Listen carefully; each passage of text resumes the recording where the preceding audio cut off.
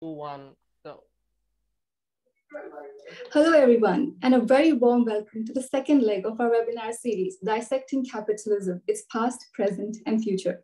Today's session is jointly organized by the South Asia Working Group and the Philosophy of Economics Working Group at YSI. And this session is titled as John Stuart Mill's Imperialism, the Protestant Work Ethic and its Implications for the 21st Century Global South. There's a lot packed in this title, and it is rather interesting to see how JSM's ideas and economic thought, which were primarily to serve the interests of the imperialists, can be updated, upgraded, and applied to the challenges of the workers in the Global South in today's times. Without wasting much time, let me call upon Diana Sorrello, coordinator of the Philosophy of Economics Working Group, to introduce the speaker of the session. Over to you, Diana. Hi, so thank you so much, Anisha. So I have the honor of presenting today's guest. Professor Elizabeth Anderson is an accomplished academic, and I advise you to check her bio that was published in this page's event. And however, I will make a brief presentation. So Professor Anderson is a professor of public philosophy and also a professor of philosophy and women's and gender studies at the University of Michigan. She earned her Ph.D. in philosophy from Harvard University, having joined the philosophy department at the University of Michigan that same year. She designed University of Michigan's Philosophy, Politics, and Economics program and was its founding director for 2 years. She has won fellowships from the ACLS and Guggenheim Foundations, was elected to the American Academy of Arts and Sciences, and served as president of the Central Division of the American Philosophical Association. Over the years, she authored several books, among them Value in Ethics and Economics in '93, The Imperative of Integration in 2010, Private Government in 2017, and of course, numerous and widely reprinted articles in journals of philosophy, law, and economics. She specializes in moral and political philosophy, social and feminist epistemology, and the philosophy of social sciences.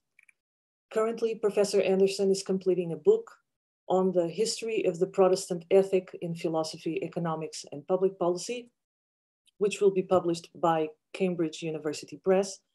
And this is the topic that will be presented here today. We much benefit from this presentation because we will have the opportunity to discuss with the author the ideas that will be presented in the book. And I hope this will be of interest to all who are attending. Thank you so much, Professor Anderson. Well, it's a tremendous pleasure to be able to address you from halfway around the world. My current project is on the history of the Protestant work ethic and its influence on the history of economics and on public policy.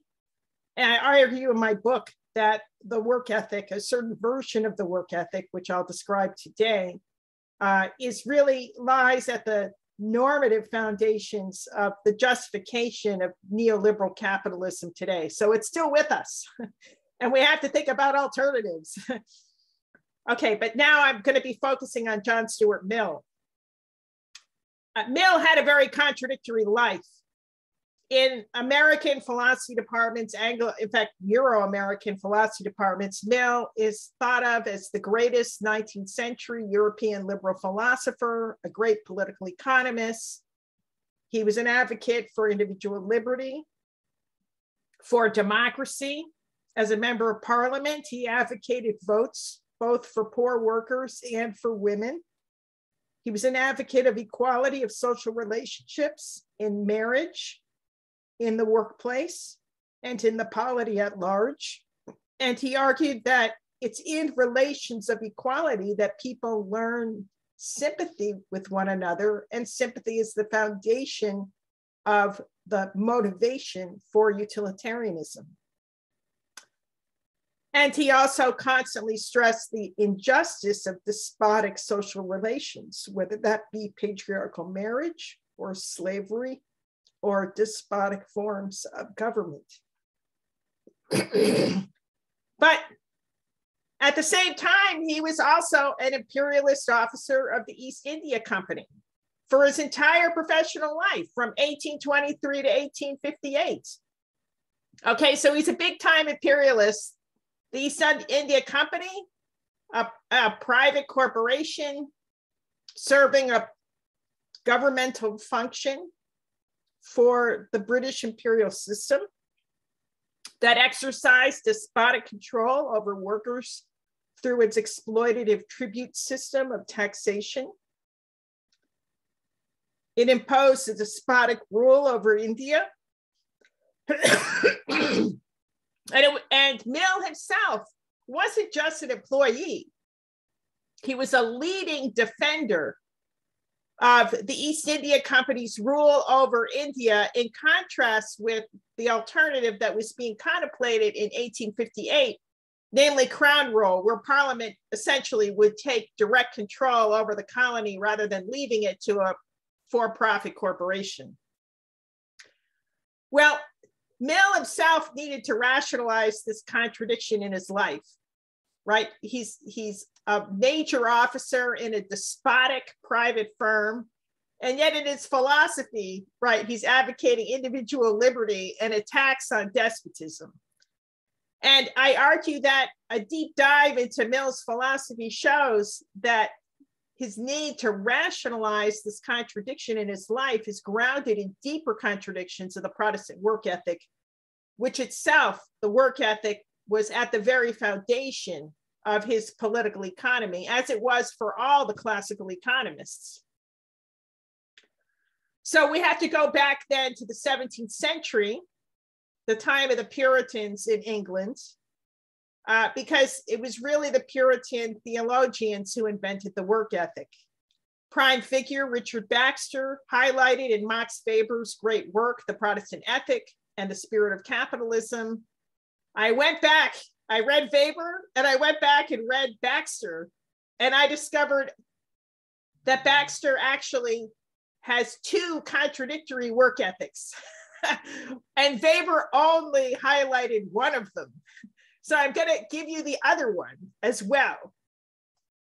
But in the original Puritan work ethic, the prime duty of each person is to engage in disciplined work in a calling. A calling is a specialized occupation. This is a duty of all able-bodied human beings, men and women alike.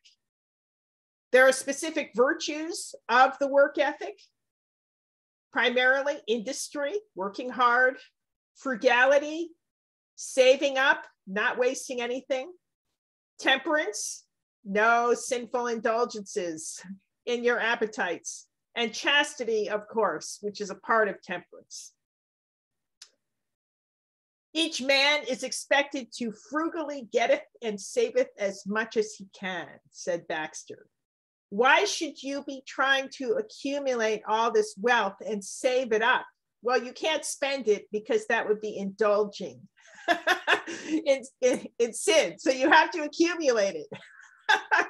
Okay, why? But what's the point of all that? Because if you do accumulate a lot of wealth through your own hard work and frugality, your saving, that success is a sign of your salvation. So people were anxious to accumulate in order to gain certainty for their salvation. What's important, I think, is that the work ethic itself contains contradictory meanings of work. And they led to two very different kinds of work ethic. So on the one hand, the Puritans conceived of work as an ascetic discipline. You know, you work really hard, and that keeps you away from temptation and sin because your nose is to the grindstone, okay? And so that notion of work as ascetic discipline ended up rationalizing the consignment of workers to drudgery, poverty, and precarity for the maximum profit of the property owners. That was the kind of work ethic that Max Weber highlighted in his great work, The Protestant Ethic and the Spirit of Capitalism. It's all tied to a conception of life as a competitive race to accumulate wealth, and not just pile up wealth, but to make to acquire more wealth than your neighbor, right? It's a competition, a race. Life is a race to accumulate. And perhaps as the work ethic secularized over time, to show off your wealth through competitive consumption, conspicuous consumption. That is the notion of work that I'm labeling the conservative work ethic. And it came to deeply inform capitalism, arguments for global imperialism, and ultimately ended up in the neoliberal form of capitalism that the whole world, almost the whole world, lives under today. But when I went back and read Baxter, I saw this completely different idea of work emerging, which Weber didn't talk about, but had a very active life in the history of economic thought. In the second view, work, the meaning of work is that it's fulfilling God's will for human beings on earth. What does God command us all to do? To promote the welfare of every individual. Okay, and work is the way we do that, right? We help other people in our job, whatever it might be. And when you go back and read these Puritans, what essentially they're saying is that ordinary daily activity is sacralized. They've made it sacred. All workers, including the most menial, and they stressed even the most menial worker, is performing God's will. Hence, their activity is holy. Hence, they must be honored. And they drew from that a practical business ethics. Every worker is entitled to a living wage. Employers have to pay a living wage. They have to supply safe working conditions. They're not allowed to tyrannize over their workers. They have to treat them respectfully.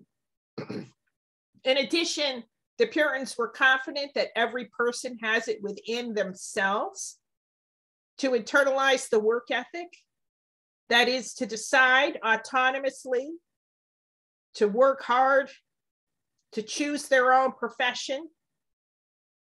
They don't have to have other people goad them into it because they can draw that out of their own internal motivational resources. So we have here the heart of the original idea of autonomy. Workers can govern themselves. In addition, these Puritans, they weren't just attacking the idle poor, who they defined as beggars, people who are begging for money rather than working for it. They also condemned the idle and the exploitative rich, and their eyes were very much on the lazy landlords who monopolized the land of England. They hated the landlords because these people were lazy. They didn't lift a finger. They're just collecting rents and then spending it on gambling and dancing and fancy parties and other idle and sinful pursuits. That is the heart of what I'm calling the pro-worker work ethic. And that pro-worker work ethic had a very lively existence in the development of the history of classical economics. All the classical economists from Smith through Marx actually agreed on the following points. Number one, that the key to economic growth and social progress is the assiduous practice of the work ethic under an efficient division of labor. They all agreed on this, right? It's industry, it's working hard and saving that produces economic growth and social progress. And secondly, all the classical economists agreed from Smith through Marx that stages of social progress correspond to modes of production. This is not unique to Marx. Marx is just following a long tradition going back to Smith. What are the modes of production? Well, you start off, human society start off as hunter-gatherers. In 19th century lingo, these people are savages. Okay, back then it was simultaneously a kind of normative condemnation, but also a kind of social science category. Next, people move on to herding. Herding societies are sometimes called barbarian, although in practice, this term barbarian was applied to anyone who the supposedly civilized thought needed some colonization, right, needed to be ruled. Then came settled agriculture in the earliest states. There was lively disagreement among political economists at the time whether peasant-based agriculture is barbarian. Okay, that's very important. The conservative work ethic people said it was barbaric, right? And that's why they didn't like the Irish, because the Irish were engaged in peasant-based agriculture. And finally, you get civilization. Civilization is a fully flourishing commercial and industrial society with an advanced division of labor and technology and extensive markets. The key to civilization on this view is the fact that you have an efficient division of labor and people working really hard to produce a gigantic surplus. The surplus can then support the arts, sciences, education, religion, all the things that go along with what people thought at the time as the most advanced societies in terms of progress. Here now is where the conservative and the pro-worker work ethic split off into two competing schools of political economy. Malthus is the pivotal figure of the conservative work ethic. Okay, and the pivotal empirical assumption behind this, you know, I'm not even going to deal with population theory because, in fact, even though Malthus is wringing his hands over population explosion, in fact, you could dump all the population theory and you still get all of his prescriptions because they're based on the conservative work ethic. What he really cares about is what institutions are going to support and promote the practice of the work ethic. That's what he really cares about. And same with the pro-worker work ethic people. The central empirical assumption of Malthus carried through all the conservatives is that the poor have a backward bending supply curve of labor. That is, they have an income target, and as soon as they meet it, they quit working. Okay, and so if you raise wages, it means they're going to lower the amount of labor that they supply, because as soon as they meet their own family subsistence needs, they're going to quit. No surplus will be produced, and hence no civilization will ensue, because civilization is carried by the people in an advanced division of labor who are doing things like they're preachers, they're educators, they're journalists, scholars, scientists, government workers, military people, right? All of these other people are really the people, artists, right? These are the people who are upholding civilization. On the assumption that the poor have a backward bending supply curve of labor and they'll quit as soon as they meet their own family subsistence needs, you got to force them to produce. And Malthus's solution to this problem is to insist that poor workers exist in a permanent state of precarity. Okay.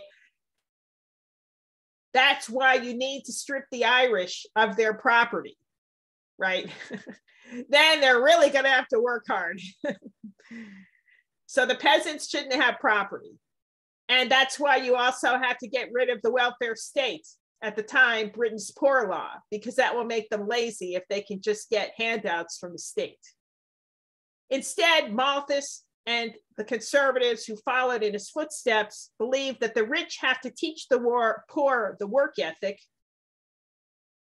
by turning the poor into wage laborers rather than self-sufficient producers like peasant producers. And then they will assume the role of a kind of dictators teaching the work ethic, hard work, to ordinary workers by imposing harsh discipline and low wages on them. Eventually, maybe they would be able to escape if they acquire a taste for competitive accumulation. Okay, and then they'll be working hard on their own to get a surplus for their families. But until that happens, they're going to be under this tutelary dictatorship. By contrast, the central empirical premise of the pro-worker work ethic is that labor supply increases with reward. The supply curve of labor is forward bending. This, of course, is a central assumption of Smith in The Wealth of Nations. If you want workers to work harder, you pay them high wages, right? Then they'll be happy to work for you. Smith also argued that the work ethic is strongest in workers who get to keep 100% of the fruits of their labor. Hence, we predict that the hardest workers are the workers who are working their own capital. Hence, you should support the peasant proprietor, the peasant farmer who owns their own land. They're going to work it harder than if they're just a wage laborer on somebody else's land and not able to reap any of the profits from farming. The yeoman farmer is the hero of Smith in the agricultural sector, and same for John Stuart Mill. Mill himself adopts a labor theory of property straight out of Locke, and this is explicitly designed as an attack on the lazy landlords who are collecting rents without lifting a finger. Mill condemned this as the unearned increment, and he argued that you should cap rents and tax 100% of all the, rising rents away and redistribute it. He was the champion of the peasant proprietor. For industry, you need lots of people working together in a manufacturing facility. And so he argued there you need workers' cooperatives. In both cases, he was the champion of workers' autonomy, right? They can self-direct their own labor. They're going to work hard. They already have the work ethic. You don't have to worry about that, right? Just pay them and they'll work as hard as you want them to be and produce whatever surplus civilization needs. Okay, now how does this get globalized? And here I'm thinking about the conservative work ethic gets globalized. The pivotal figure here is not so much Malthus, but a lesser known political economist by the name of Richard Whately. He was the Archbishop of Dublin in the Church of Ireland. Okay, very active actually in debating Irish welfare policy. He was a Christian political economist. He wrote a very famous group of lectures called Lectures on Political Economy. Second edition came out in 1832. This was, at the time, the most widely read text of political economy in the first half of the 19th century. And he devised the main theory that rationalized European imperialism around the globe. His central empirical claim is that no society or even subgroup in society is able to progress by itself from barbarism to civilization. Barbarians need help from the already civilized, okay, to move up the stage of progress, okay? That is the critical assumption. Well, you might ask then, how did the original civilization get going since there wasn't already a civilization to push them up? Whately's a Christian. Well, God helped out the first civilization, right? So God helped out the first, but then after that, the civilizations that, the societies that become civilized first have to nudge all the less the societies at a lower stage of progress have to nudge them along, and they do that by ruling them, right? They have a duty to push the less civilized into progress by teaching them the work ethic, thereby bending their labor supply curve forward. And they do that by inculcating the ideal of competitive acquisition through work. And then all of these other societies will have people who will willingly produce the surplus that is needed to support civilized activity, the arts, the sciences, religion, and so forth. Whately applied this theory, first of all, to Ireland, Britain's first colony. And then other political economists took off with that and applied it to the rest of the world and the whole British Empire. Okay. Because Whately explicitly called the Irish peasants barbarians. Okay, so this notion of barbarian is becomes somewhat detached from specific modes of production, and it just becomes an idea that the imperialists have about who needs to be ruled. Okay, so now here's the important thing, is that Whately ended up having a profound influence on Mill, and we can see it in On Liberty, the famous essay defending liberty, where Mill defines utility as, in the largest sense, grounded in the permanent interests of man as a progressive being.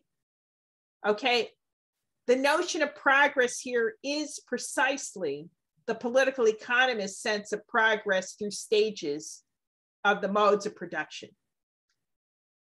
And in On Liberty, Mill argued that we evaluate institutions by their tendencies to promote progress.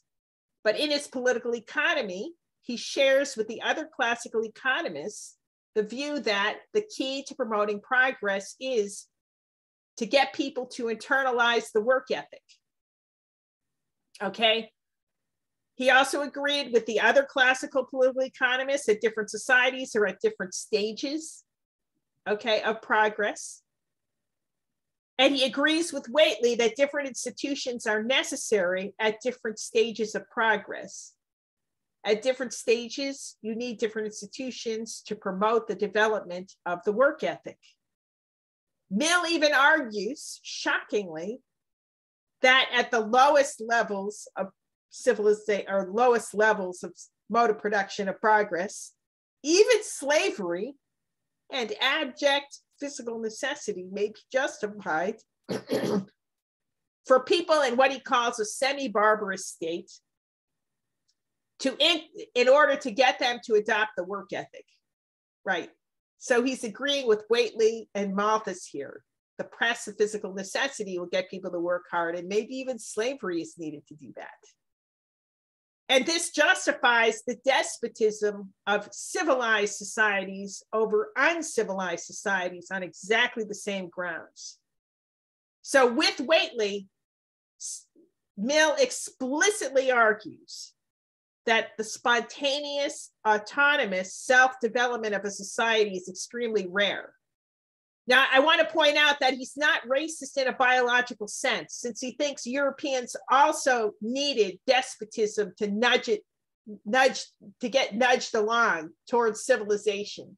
He's not racist in a biological sense, but he is racist in a cultural sense.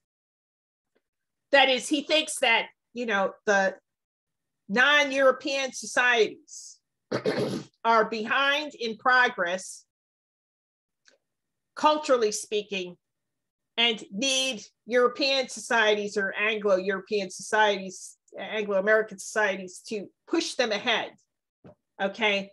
And so he explicitly thought of India and the other British colonies as not ready to rule themselves, okay? Notwithstanding the fact that India actually had a much longer and deeper civilization than England, but he's not seeing it, right? Because he's an imperialist. All right, so Mill defended the rule of the East India Company. He was an officer of the East India Company. In 1857, there was a mutiny of Indian soldiers in the East India Company's private army. And that led to a massive rebellion across India against the company's rule. The company engaged in an extremely violent response. It burned down villages, it destroyed whole cities, it engaged in reprisal killings and lootings. The bloodshed and destruction was absolutely enormous. It led to a scandal, and Parliament decided to consider whether the East India Company, which also, despite its monopoly on trade, went bankrupt several times and constantly had to be bailed out by Parliament, maybe the East India Company wasn't fit to rule India. Maybe Parliament should take over. This is what they call crown rule, right? Rule by the crown, but in reality, rule by Parliament. In 1858, Mill, in a desperate attempt to preserve company rule, submitted a couple of documents to Parliament arguing for why the company should continue to rule and why Parliament was unfit to rule India. He repeated these arguments in considerations on representative government. The arguments are as follows. He says, look, foreigners lack any sympathy with the people. They don't know how their policies affect them or how the people will feel about them. They lack local knowledge of how foreign societies operate. They don't know their customs or their social relations. Instead, foreigners have to rely on the natives for this knowledge, but they don't know which natives they can trust. The British people, they care only for their own collective self-interest, not for the interests of the colonized, and will trample all over their interests. They are incompetent to judge what's best for the colonized, okay? And, right, they're just not gonna make, Parliament will not make good rulers, right? Company rule will be better, he argued. Because here's an important fact about the company. Over time, it actually invented a professionalized civil service. They actually had a school where they trained civil servants. Malthus, by the way, was a political economist who taught at this school. Okay, and so he's thinking that, well, professionals who are seriously trained and then sent out in the field in India can learn about India and thereby rule it. So it's really an argument for a technocratic expertise rule over India, as opposed to rule by an elected parliament that's elected by the English people. But really, the English people have no idea about foreign policy or about India, so they're only going to elect representatives, members of parliament, right, who will care about England and not about India. But in fact, I think Mill produces a damning and accurate indictment of all colonialism. He proved more than he wished with this argument, because a professional civil service, all coming from England, is still going to suffer from all of the same defects of sympathy and knowledge, right, that members of parliament would. And indeed, this is confirmed by the realities of British company rule. What did the East India Company do between 1765 and 1858? Well, there were 12 famines in Bengal during company rule, 12, okay, due to the extraction of extreme levels of tribute from starving peasants, their disruption of a domestic grain market, the destruction of traditional methods for coping with crop failures in the name of modernization. They made a mess of everything, leading to millions of deaths. In 1785, the company destroyed an elaborate reservoir system in the Carnatic province of South India. That system was needed to enable farming in an arid region, and they just destroyed it. At the same time, the fact that this elaborate reservoir system existed already demonstrated that India was perfectly civilized, already had an advanced division of labor and large-scale cooperation and high level of technology that was not exhibited in Britain at the same time in the late 18th century. In 1800, India and China together completely dominated global manufacturing. They had a 53% global share of manufacturing. Under mercantilist restrictions imposed by Britain, This was eventually reduced to 5% share of global manufacturing by 1900. Yet Britain in the 19th century was still unable to offer anything of value to China in return for China's wares. And that's why China fought 2 opium wars. They didn't want to pay silver for Chinese manufacturing. They wanted to just push drugs on them, get them to buy opium, right? So we have massive amounts of misrule here. And indeed, Mill even sometimes recognized the misrule of the East India Company. In Principles of Political Economy, Volume 1, he argued that the company, through its aristocratic prejudice, confused tax collectors, local tax collectors in India, with landlords, and mistakenly gave title to land to the tax collectors. When what they should have done, Mill being the champion of the peasant proprietor, he argues what they should have done is the company should have given title to the peasants, since they're the ones working the land in classic Lockean fashion. They're the ones who've earned the right to the property in that land. And he complained that the East India Company imagined that they had created English landlords, that is, improving landlords, but only created Irish ones, that is, lazy landlords. I think the lesson to be drawn here is just the one that Mill identified, namely that imagined systems of institutions that are invented in one place and applied to unfamiliar conditions are very dangerous and harmful to people who you don't know and don't really have any sympathy with. But now I want to end on a positive note. Ideals may still have some appeal in 21st century global neoliberal capitalism. The 21st century neoliberalism is not much more than an update on 19th century global hypercapitalism of European imperialism. Both ideologies are founded on the conservative work ethic, on the consignment of poor workers to drudgery on pain of necessity, in order to feed a competitive acquisition of wealth by the better off. Mill himself thought that this is only a perverse stage of capitalism that should be and would be transcended and replaced by a pro-worker work ethic.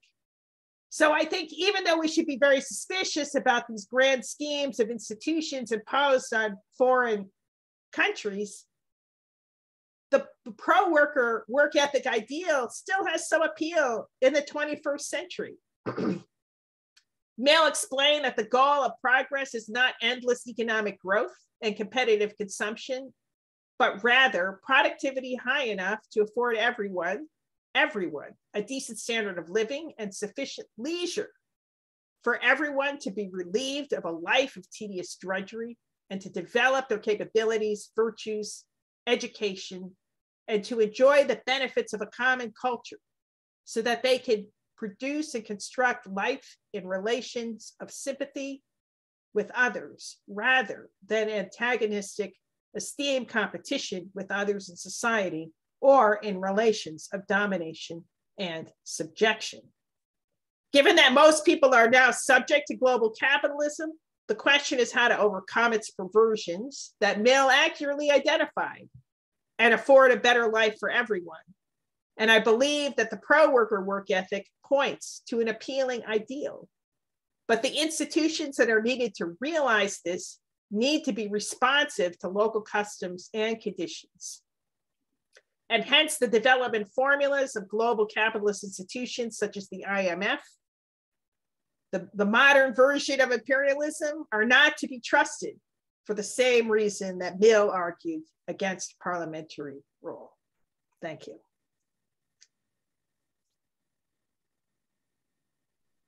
Thank you very much. Sham is around. Sham should be. Yes, I'm. Yes, you are in charge of the question and answer session. Sham, please take it over. Okay. Well, first of all, thank you, Professor, for your wonderful talk. I'm sure that this must have raised multiple questions on several fronts. And now we will be opening the floor to question and answers. So if anyone wishes to ask Professor Elizabeth Anderson a question, please raise your hand or please type down the question in the chat. So the first question will be asked by Anisha, who's raised her hand.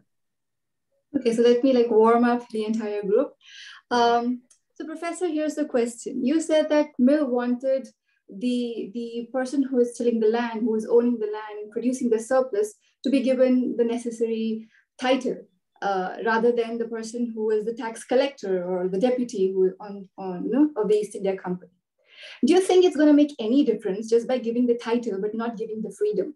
You see, the peasants were forced to produce cash crops rather than the crops that would provide them with subsistence in India. They were forced to produce all those crops which they had to sell forcibly to the East India Company, right? So even if you celebrated the peasants saying that, oh, you are the owner of the land, at the same time, you don't have the freedom on your land, on what you want to produce, would that make any difference, Or... Oh, you're totally right. Look, there's no defense of Mill's imperialism, right? That's possible. And it is true that essentially what happened with the East India Company is they're using the tax system to coerce peasants to produce cash crops rather than crops that would feed themselves.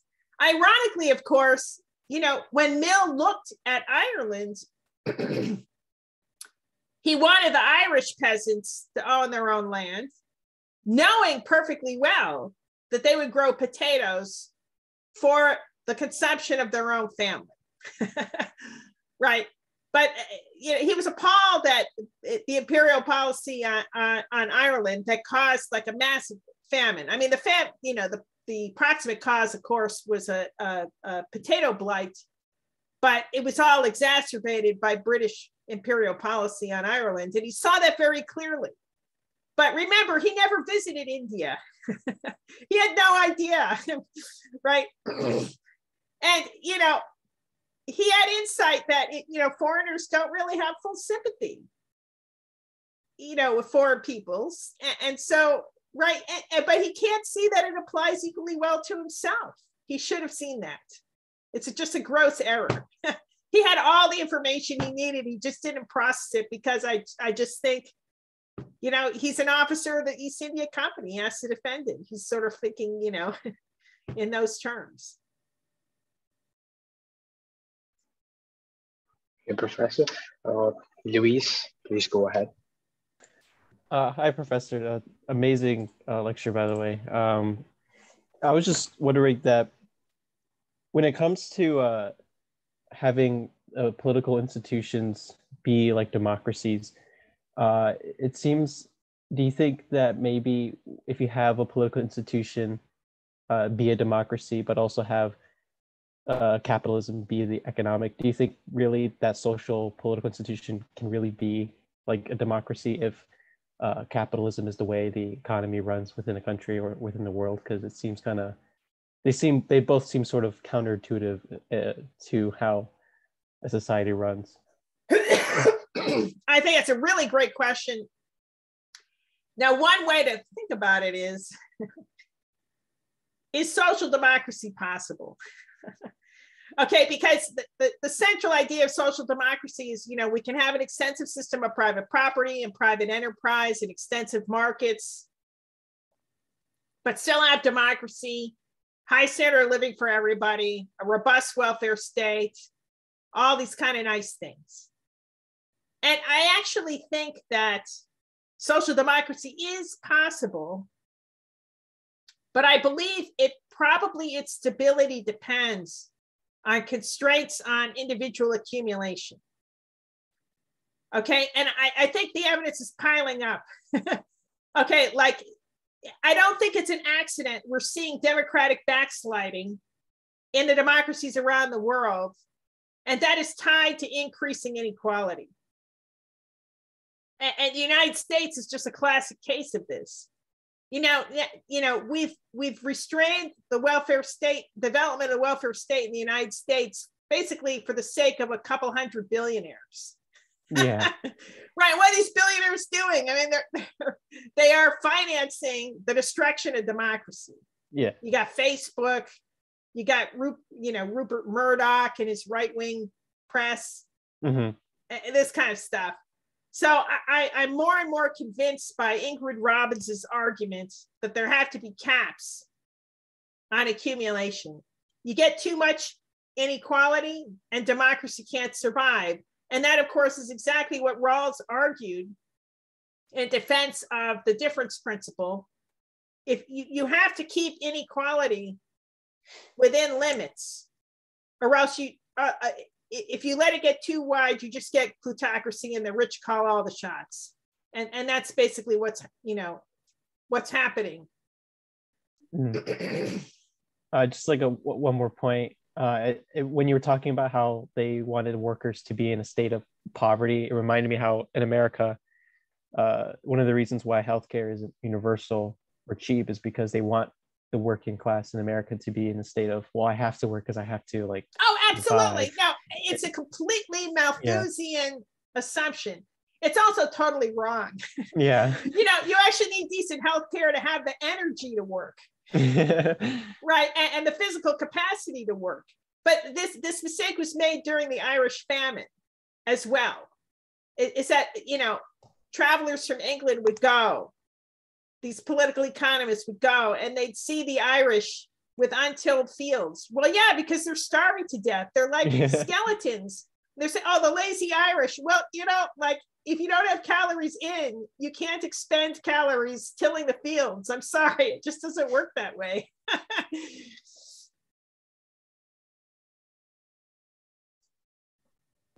Next up, we have Neha. Neha, would you like to say your question? Hi, thank you very much. I'm sorry I'm not having my video on. Apologies for that. So thank you very much, Elizabeth, for the fantastic presentation. I wanted to ask you a question, and this is more, might be a reflection of my own ignorance on this topic, but I just found your pro-work ethics within the Protestant ethics really interesting. And I was just wondering whether it contradicted a little bit with the classical economists' ideas of dichotomy between productive and unproductive labor. And I was wondering whether, this dichotomy between productive and unproductive labor, how that was reconciled with the pro-worker ethics that you were talking about. Yeah, that dichotomy between productive and unproductive labor is a kind of a weird thing. It doesn't really make sense. Let me put it this way. So on one reading of the dichotomy, it's really just an attack on the Lord's consumption. What are the Lords consuming? They're consuming all of these servants who are dressed up in livery, just basically conspicuously showing off the Lord's wealth and slaking their vanity by catering to them head to toe. Okay, and then you can see, well, that's not really productive, right? Because it's not like leading to the economic progress of the whole society. It's just slaking the vanity of a handful of landlords. 30,000 landlords in England owned virtually all the productive land in England, just 30,000 in a country of 11 million at the time. Okay, so that's one construal. But the other construal, which you can see in Smith, is that productive labor results in a durable, like manufacturing, something that will last. Whereas, the lazy, the servants of the Lords, they perform a service and then it disappears. It doesn't accumulate, it doesn't add up. But that distinction is also wrong because it favors manufacturing over the production of other durables. And if you look at growth theory, we know that economic growth is based on technological progress, which is a form of knowledge. Education produces a durable, namely human capital, right? But that education is a service. It doesn't produce a physical object that's independent of the worker. But it does produce enduring knowledge. Science, technology, all kinds of knowledge work produces durable knowledge, which is the key to economic growth. okay, and skills and so forth, right? And so I think this whole distinction between productive and unproductive labor makes no economic sense if you define productive labor in terms of the production of a durable, a physical object. It just doesn't make any sense from an economic point of view. Thank you, Professor. David, please. Thank you for this paper. I really enjoyed it. It's a great project. Speaking as a historian, this really chimes with what 19th century historians have seen around liberalism and imperialism. And I have two kind of broad, well, one's a broad question, one more specific question. My broad question has to do with, I'm perhaps a little less convinced than you appear to be about the kind of, the shape of sort of the American electorate, right? That's being shaped by a few billionaires. That's really the problem, right? I mean, people are constantly voting against their own self-interest in the United States, as they often see things through a particular Christian economic lens. And so what I find really intriguing about your project, and especially about Mill, is that he sits at an intersection of two streams of Christian economic thinking. One is this, which you've identified as this kind of conservative view. And then the other one is this more, I guess, would be more of a socialist view, right? That goes through cooperatives, social gospeling movement, Christian socialists in England. Of course, Mill is involved in promoting cooperatives. And of course, once these ideas hit the kind of cultural prejudices, they get transformed. So I guess my first question is, because you raised it with Whately, was the question about providence and the role of providential ideas in these two Christian economic thinking, ways of thinking. And in the first, you sort of pointed out, this isn't kind of an old stream that, God sort of implants commerce in the world, and, and this is all unfolding as part of God's plan, right? And I'm wondering, where do you see that more in Mill? And I think that the kind of the socialist stream is much less effective at bringing those providential ideas in. And even today, and this is why I raised the issue of the kind of modern American electorate, right? There is this real providential sense, right, among the Christian American electorate, right? And so I'm curious, well, what are the influence of ideas of providence, kind of the big picture in Mill and elsewhere? My second question is much more specific. Looking at EIC records, did Mill try and advocate for changes in specific EIC policies within the company as a company officer? Do we know that? So, well, the first thing about providence, I mean, the key thing to know about Mill is he's a total atheist. And he's like an out atheist. He's not in the closet the way like Hume was, or even probably Smith. Yeah, no, providence is just not Mill's thing. He does believe in progress, though, but he thinks it's all human generated. He's a completely secular naturalist, account. Okay. As far as Mill's own activities within the East India Company, I think the key thing that would mark him, as trying to promote something sort of progressive within the East India Company, is that he was a champion of the peasant proprietor. And he wanted that in India, just like in Ireland. In England, it was hopeless because there were no peasants. They'd been wiped out, right? But he wanted to rescue that possibility, both for India and for Ireland. As far as the other details, I haven't read through all of his imperial correspondence, so I can't exactly say. But he actually had immense production, right? I mean, basically, the it's ruled by letter, right? Is that the key decisions will be made in London, but in reality, when you have rule by such large distances, in reality, it doesn't really work because decisions have to be made on the ground in real time. Okay, and so in practice, you have a lot of autonomy of the actual, officers planted in India, and you can't, if the army just starts running a rampage, it's pretty hard for London to rein it in. It kind of runs by its own logic in a way, just by the unfolding events on the ground. Yeah, because I guess I'm focused on the idea of a contradiction in his thought. I mean, was it a contradiction, or did he just completely not see a contradiction because he saw the sort of secular improvement, right, of imperialism in his view? You know, I just think he was just completely deluded. And what I find so interesting about Mill on this point is that, first of all, he was by far the most well-read person, perhaps in the world at the time. He just had encyclopedic knowledge. And the other thing is that there were other observers in England who were pointing out the gross abuses of company rule. Edmund Burke, Adam Smith. There was no mystery here. People knew about misrule. Parliament itself in 1857. Right? They're up in arms. It was a great scandal, but the way the company handled the mutiny, it was a huge scandal. And I just think Mill was just blind to this because of his position in the company. His role was to defend company rule. And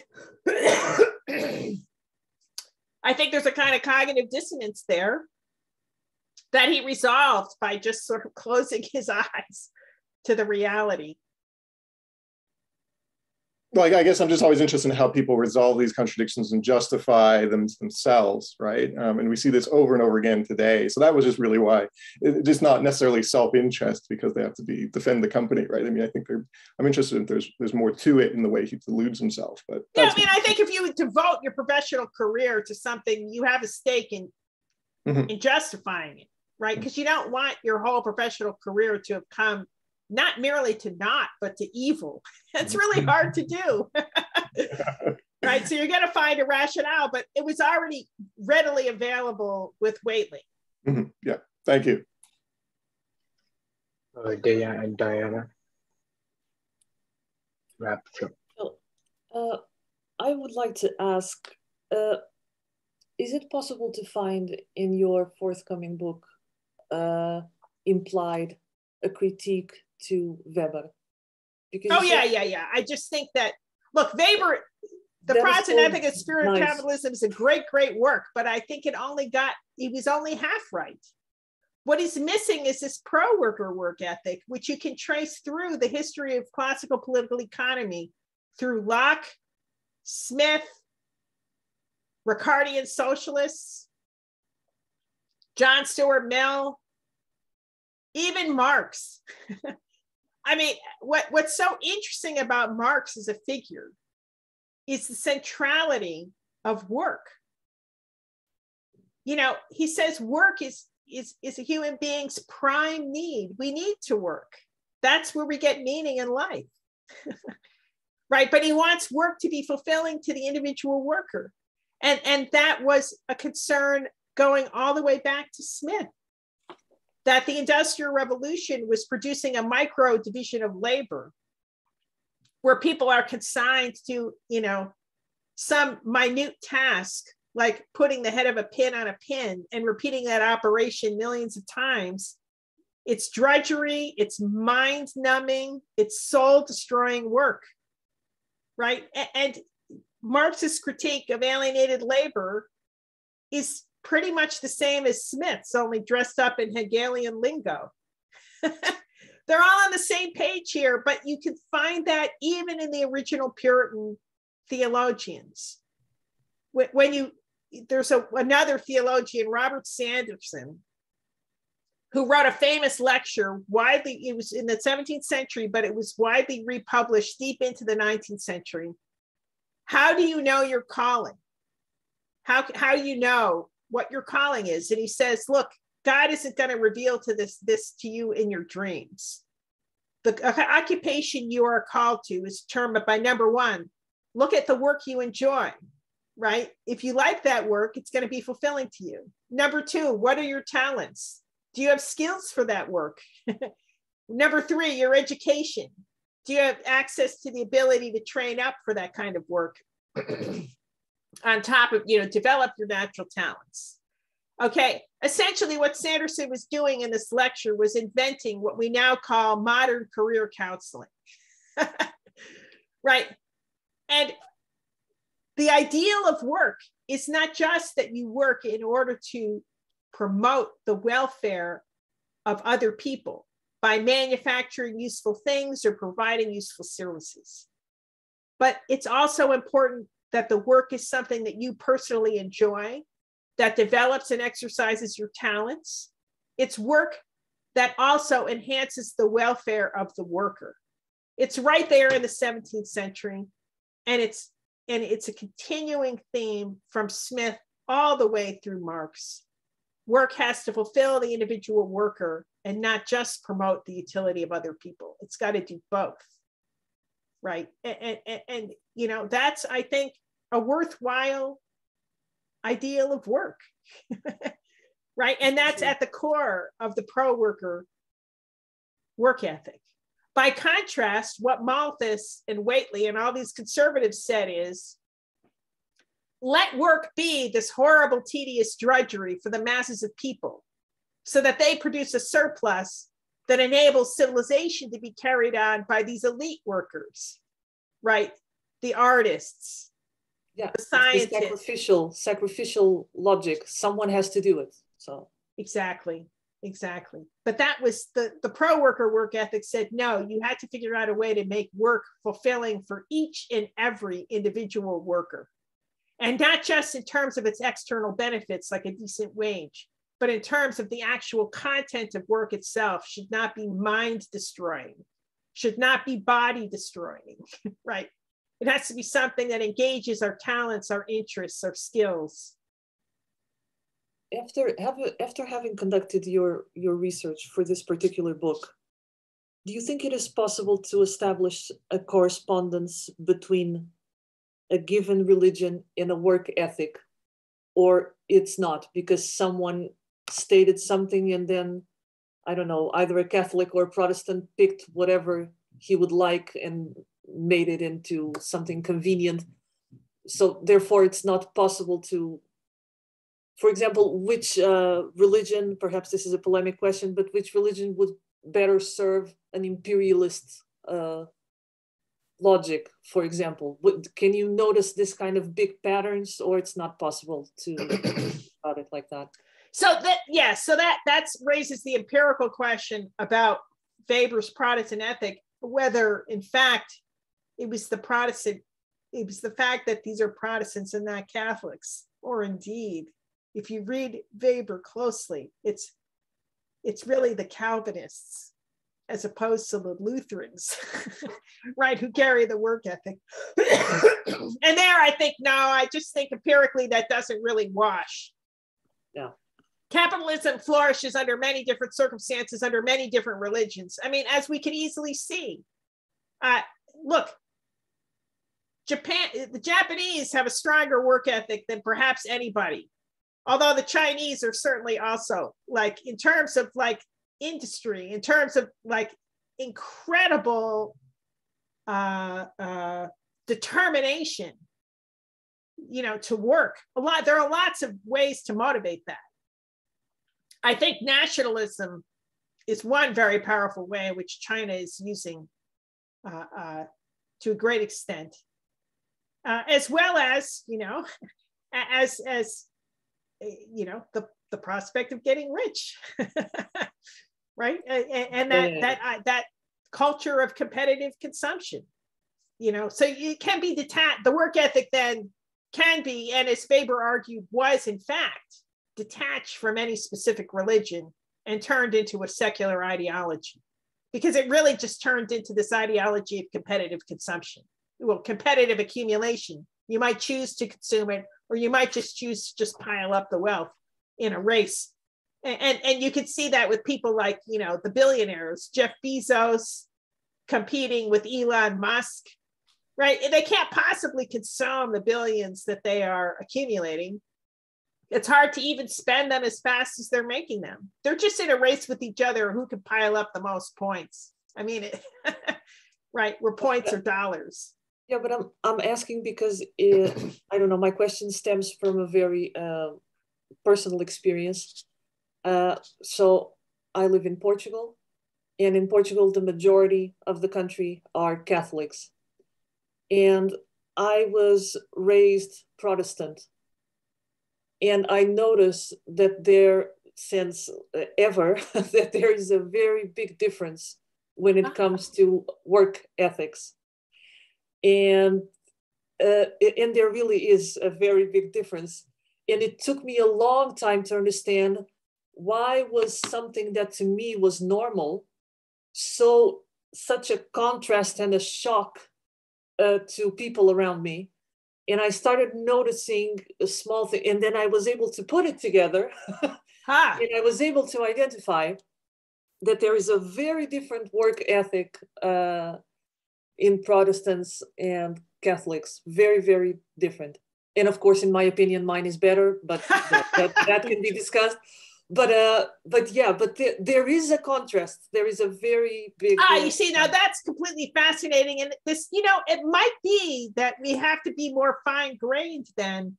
So in America, I just think the influence of the Protestant work ethic just spread out very widely across the whole country, regardless of denomination or religion.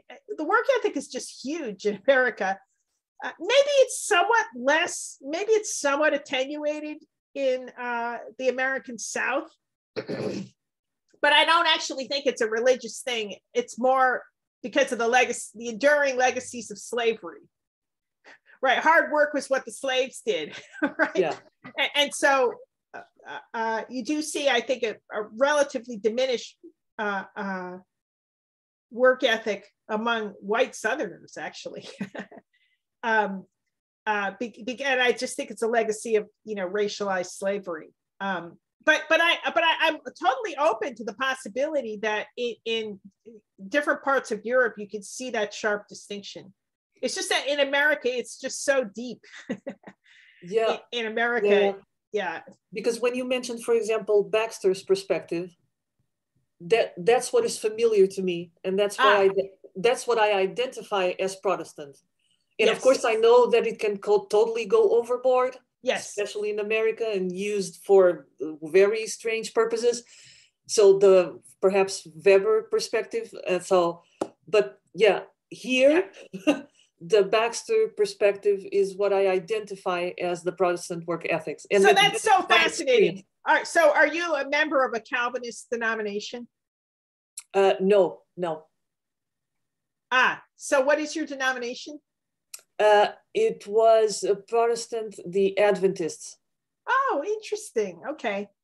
So that's like completely fascinating. No, I'm totally open to that possibility that there are differences in work ethic depending on theology. But in America, it's really just overwhelmingly about competitive accumulation. It's it's secularized and spread out across society. Yeah. Thank you so much. Thank you.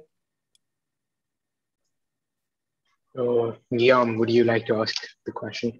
Apologies if I'm mispronouncing your name. It's okay. It's Yam. Thank you very much. And thank you, Elizabeth, for this lecture. I would love to hear your opinion about the question concerning how should we read those texts today? How should we think about Mill's ideas, or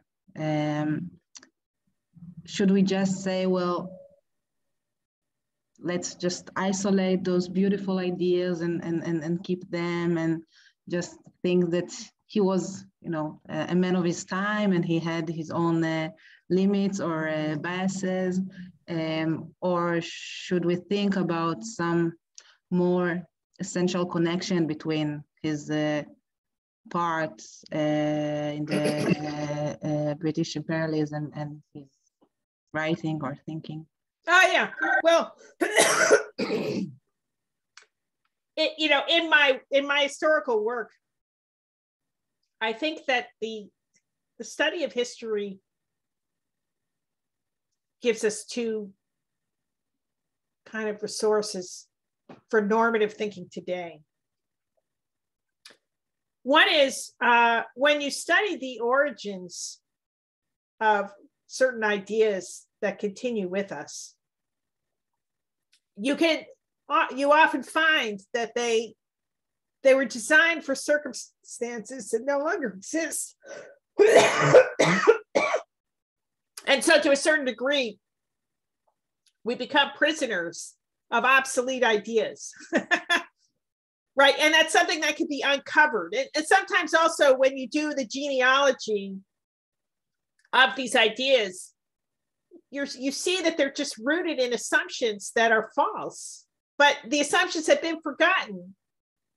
You know what I mean? And so uncovering the original rationale is very useful for critique because it exposes like the full argument, most of which has been forgotten.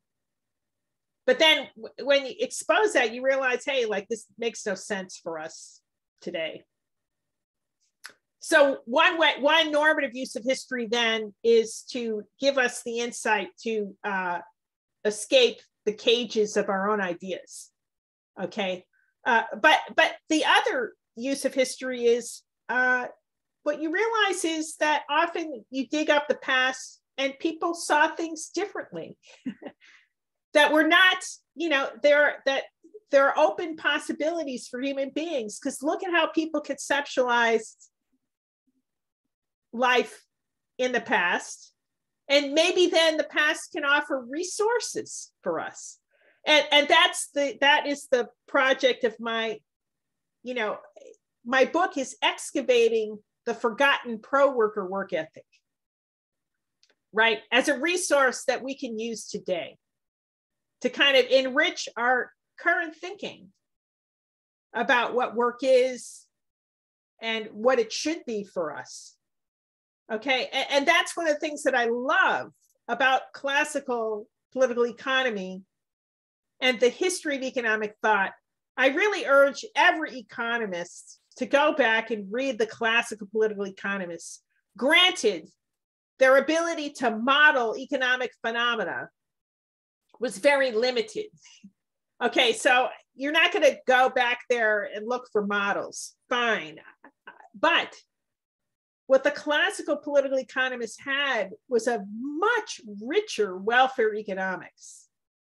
It's incredible the kinds of evaluations that they're making are very, very useful in evaluating economic arrangements.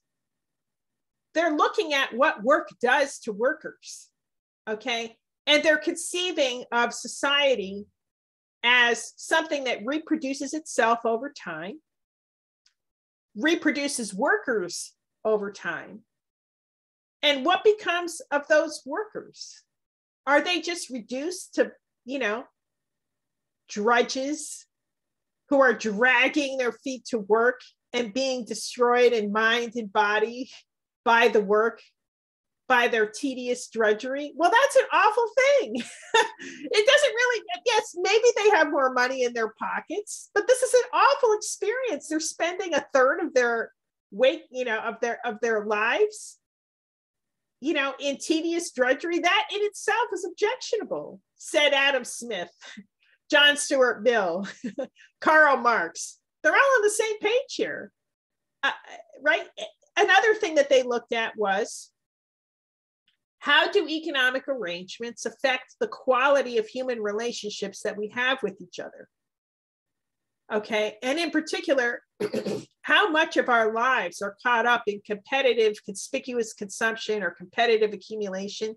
Is that really worth like enduring mountains of drudgery just to slake our vanity in some zero-sum positional competition? Really, isn't life, can't we do something better with our lives? Right, and just think about how that puts us in an antagonistic relation to other people.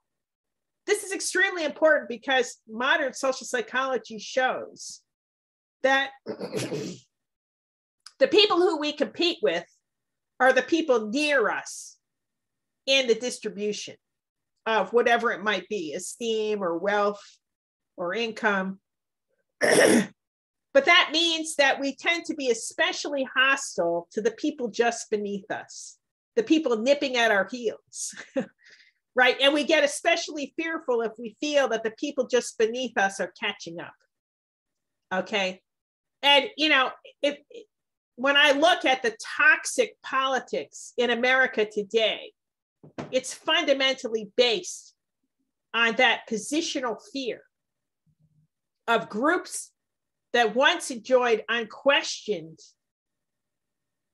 superiority of esteem and advantage, now feeling threatened by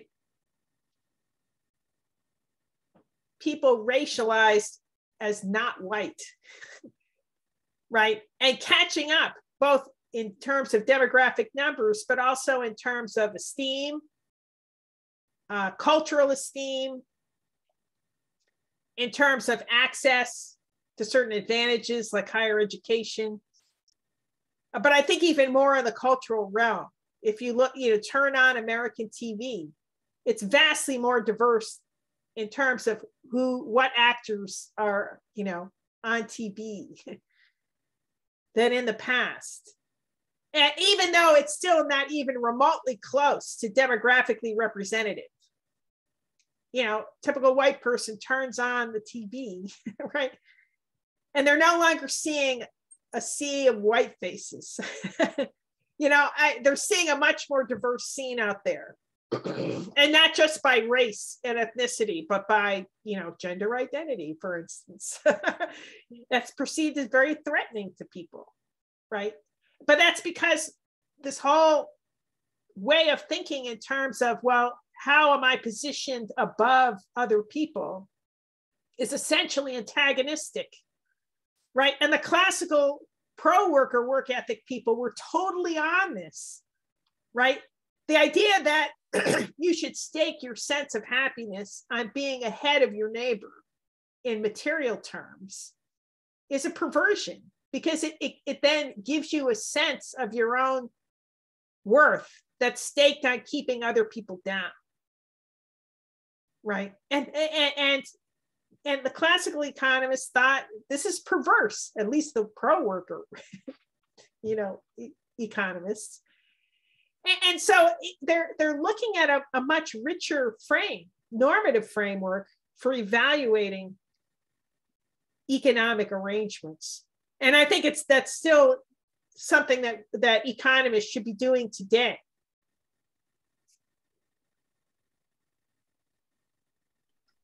Yeah. Satvik, would you like to go ahead with your question? Yes. You have partly already, thank you very much. You have partly already answered it. When I often try to read Adam Smith, John Stuart Mill, these texts, their work, I often found lines which I have read quoted by some other authors. And when they quoted them, they completely talked about something different. I mean, have you found this kind of thing in their writing yet? Because absolutely. They're constantly misread. I think Smith is by far the most misread of all the classicals. and partly because, and I actually explain why in my book. It's because Burke misappropriated Smith, but was treated as an authoritative interpreter of Smith. And Burke was a hardcore, laissez-faire, screw the workers kind of guy. Right? You know, he's speaking for the landlord class, essentially. Smith was, in fact, he thought the landlords were like this worthless class of people. They're just a bunch of lazy people just sort of sucking up the rents, right? He had no, and he hated, well, the manufacturers were also scheming monopolists.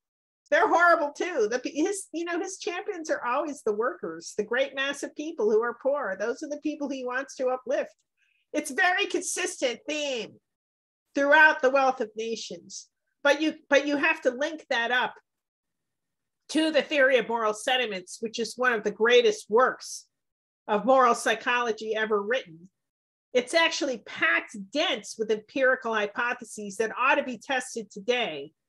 And indeed, there's a guy, who's a psychologist, Ethan Cross at University of Michigan, who has confirmed some of Smith's hypotheses in moral psychology, but there's much more that could be tested.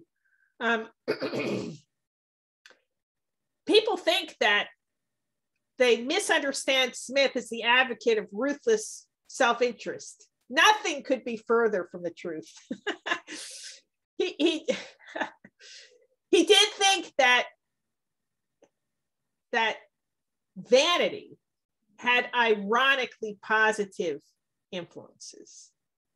So he did think that the vanity of the lords ended up, which in itself is disgusting and contemptible, childish, he called it. The vanity of the lords, he said, had an ironic consequence due to the rise of commercial society. So he argued that in feudal times, the lords had nothing to spend their rents on but what he calls hospitality, by which he meant like throwing gigantic feasts and feeding all these other people, but also having a retinue of retainers who he would keep, he would provide their subsistence, right? Because he had nothing else to spend his money on. But with the rise of commercial society, then they could spend their money on a fancy gown for their wife, or, a diamond buckle, some childish vanity, he called it. And when they did that, they could no longer afford all of these hangers-on and servants and so forth. In order to raise the rents to accumulate all this fancy, conspicuous consumption, they had to raise the rents, but the tenant farmers would say, if you're going to raise the rents, you have to give us longer leases. And so they became much more independent because they were on long leases. So the servants, instead of having to, beg before the lords, now were released to the cities. They became manufacturers and had a level of independence because now they serve many customers, and he who serves many masters serves none, right? And the yeomen were also liberated. So vanity had an ironic effect of liberating the workers, but that was completely ironic. He wasn't saying ruthless self-interest in the sense of, doing whatever will swell your head is like a good thing. It's just like an unintended side effect. And he didn't recommend it as a way of life. He thought that the quest for unlimited wealth accumulation was an act of folly because it's not where happiness resides. Yeah, thank you for the answer. Actually, like you mentioned theory of moral sentiment. One of the section where he's talking about police and the role of police, I have seen many quotes that are saying that, you see, Adam Smith is saying the job of the police is to protect the property of the rich. And the paragraph is starting Adam Smith is talking about, you see, this is happening, but this is not good at all. Right. Yeah. But the same paragraph, a part of the sentence would be quoted saying, you see, we are doing it because Adam Smith told us so. He is the father of economics, so we're right. So it's a kind of... there's a great deal of selective quotation. But one of my favorite, this is a selective quotation on the other direction. I don't have it exact, I don't have the exact words, but it goes like this. Whenever a regulation is in favor of the workers, it's always just and equitable. So don't tell me that he doesn't believe in regulation of markets. He was okay with it as long as it helped the great mass of people rather than just a handful of elites. Thank you. Thank you very much. Thank you, Professor. David, please ask your question. Yeah, sorry, it's just a very quick question. I was intrigued with something that you said about the importance of history. And do you think it shows, and the impact of your work shows how history shows really the economic connections with other normative frames and really highlights them. And that's important in a period today when economics likes to present itself as highly secularized and scientific, and it makes its claims and judgments based on that, right? And my people in the past were much more explicit about those connections with other normative frames. And even if they weren't, it's often easier to see. So my question actually about Mill and Providence, I mean, it would have been quite a discovery if Mill had extensively discovered Providence. But what intrigued me about your talk was how he seemed to apply ideas from Christian economic thought translate them over into a secular context.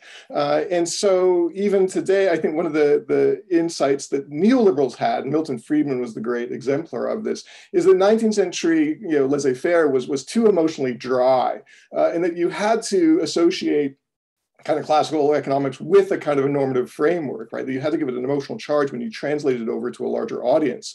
And in some sense, the kind of pro-Christian economists were much less successful at doing this, or sorry, pro-social, social welfare economists were much less successful at doing this. If you look at kind of, work in the 1950s and 1960s. So does your work open up how we think about economics and its relationships to other normative frames? Yeah, well, I certainly hope to do so. Yeah, and also encourage economists to range more widely across normative ideas. It's not all just about efficiency, right, or economic growth. Like there are these other concerns here that I think are even more fundamental about the quality of human relationships, about like the main product of any economic arrangement is people themselves. What do we become like, right? Are we ground down, into drudges, right? That's important. So, and I agree with you entirely that even as the work ethic got secularized over time, a lot of the residues of sort of Puritan values continued. And in fact, I have a chapter on Bentham, because Bentham also was another out atheist of his day. I mean, like actively encouraging scandal, scandalous atheist beliefs. So he was a famous advocate of dissection for the anatomy schools, dissection of dead bodies. And he advocated that the poor who died in workhouses that were unclaimed, these are sort of these horrible, like, places of slavery for the destitute that had very high death rates. He argued that they should be dissected because there weren't enough criminals who were executed at the gallows to dissect. It caused great outrage and scandal across England that he said this, but he says, well, it's just a body, right? It's just matter. But even Bentham is deeply, deeply Puritan in his attitudes, in his orientation. And I show that in detail in my chapter on the conservative work ethic. So one thing about these, here's two really interesting features of the Puritans. Number one, they're hard-headed empiricists. Now, you might think, how could that be? Because of the Salem witch trials and all this nuttery about witches. That ended up being a great embarrassment to the Puritans in Massachusetts. And Cotton Mather turned himself around by advocating inoculation against smallpox vaccines in Boston, which worked, by the way. Hard science. Parents recommended that, what do you do on Sunday after church services? Well, because it's a day of rest, you're not working, but you shouldn't be tempted into idleness. So what should you do? Well, they recommended doing science experiments. Right. And indeed, their hard-headedness and their empiricism is reflected in the work ethic itself. A lot of it was an attack on, the monks. They hated the monks. What are they doing? They're just praying all the time. But what about the consequences? Like, we want to see consequences in the world. That's what useful work is. not like holy works as the Catholic Church thought of it, which is like praying and lighting candles and singing chants. Like that has no practical effects. Give us practical consequences. So in fact, the Puritans invented utilitarianism, and I show that it's right there in Richard Baxter. So Bentham, even though he's ultra secular, in fact, is coming out of this hard-headed, empiricist, utilitarian tradition that is really just Calvinism. And it even goes along with the fact that the Puritans and Bentham shared an utter contempt for any kind of sentiment. They hated it.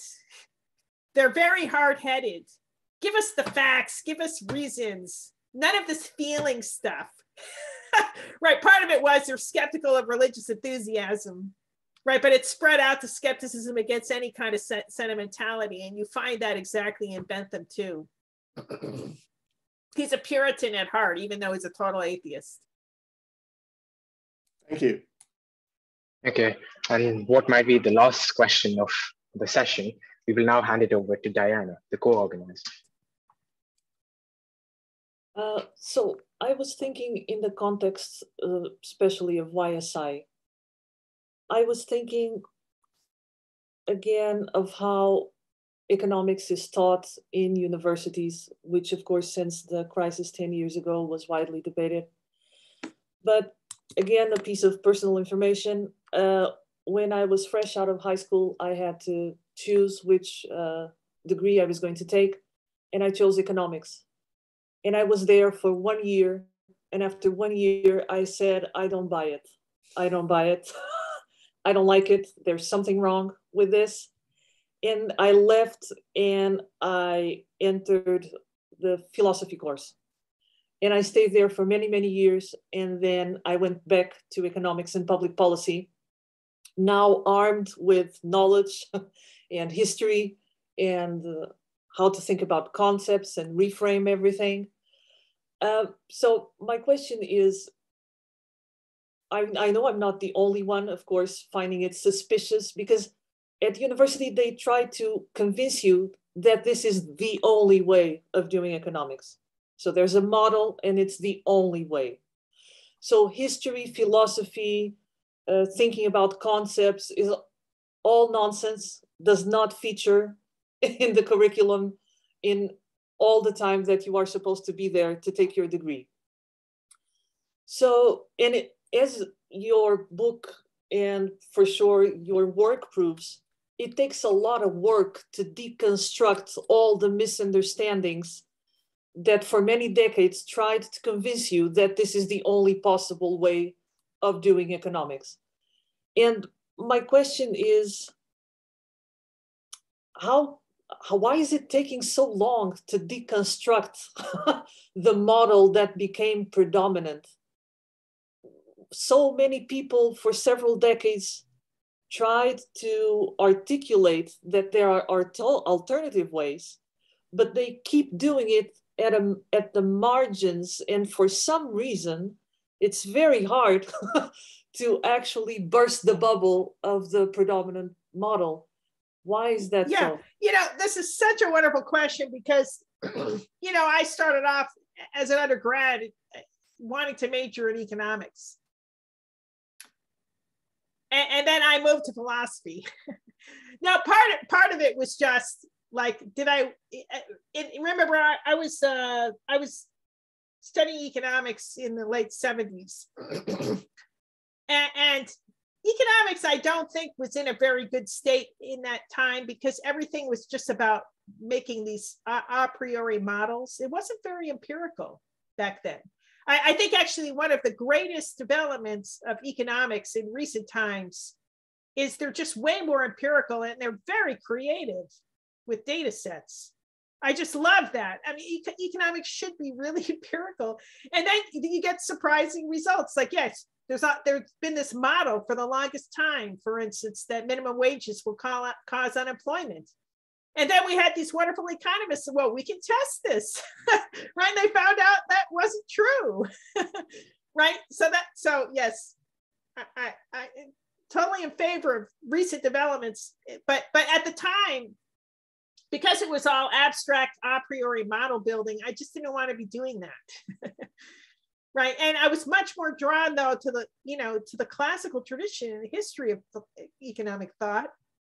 When, the same people who are the great economists are also great philosophers, where they actually see economics as not just a kind of a sort of social science in a technocratic sense we think of today, but actually as a humanistic discipline, where there are lots of things that you care about. And you want to think about, well, what institutional arrangements are going to help people in the broadest and fullest sense of helping people, in a very rich sense, right? Normatively rich sense of helping people. That's what they're after. And I find that still enriching. And that's why I think economists should all be studying the history of their own discipline. Right, because it just opens up imagination and normative imagination to range more freely and widely and fully across all of the impacts that economic arrangements have on human beings. Do you think that happens in economic degrees that will perhaps accelerate more alternatives to the prevailing model? That is what has been missing, that history and philosophy is included in economics, that of course teach basic tools and how it works right now, but gives insights of what can be different and what has been thought as a different alternative. Yeah. That is key. Yeah. Let's hope so. Thank you so much. I'm really very interested in reading your book for many different reasons. Thank you so much. Very well. Thank you. Thank you very much. So now I have the responsibility to formally thank you and close this session. So how to do it? I don't know. Oh, thank you very much for your time. It's been such a pleasure to talk to you all, and feel free to, correspond with me. Yes, we will keep doing it. And thank you for replying. Thank you for your time. Despite we have such a small time difference, only 12 hours to take. So thank you, Professor Anderson. And now we will end the session. We have 2 more sessions for this webinar series.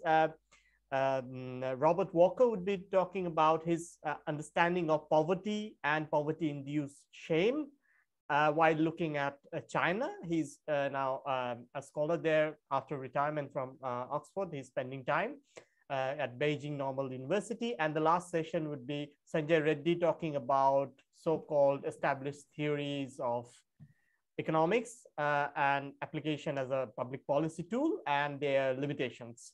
If you have time, please join us. And thank you, Professor Anderson, once more for your time and attention. Thank you. Thanks. It was a delight addressing you all. Where is the, we have to end the record button. I don't have the, Anisha,